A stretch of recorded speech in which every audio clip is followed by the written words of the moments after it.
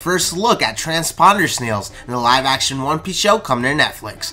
Now, this is just a picture of some promotional art from some merch, but it does seem to be straight from the anime that we're actually going to get these Transponder Snails that you can pick up and you actually get to use it as like a phone. One Piece is very goofy. It has a lot of fantastical things in the world, and it might be hard to translate it into live action, but I'm glad they're trying really hard to try and get it right. The snail has eyelashes, has a hole on its shell. I can't wait to see it in live action and moving. And here I go, bada bada bada, bada bada bada. That's gonna be my favorite part.